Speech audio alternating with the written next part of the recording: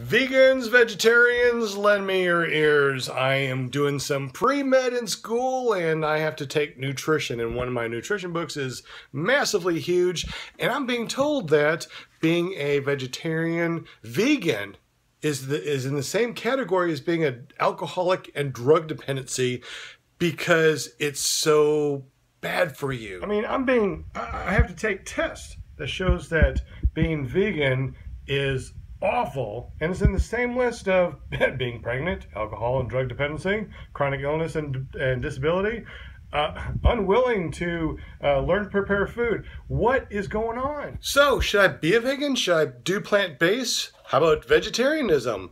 What do I need to do? Because the professionals are saying one thing, vegans are saying another. Help me. Help me figure this out. So what do? Do you eat meat? Are you vegetarian, vegan? Do you do plant-based diet? Do you add in meat because it's dangerous to go completely plant-based? Let me know what you think on my personal Facebook page right now.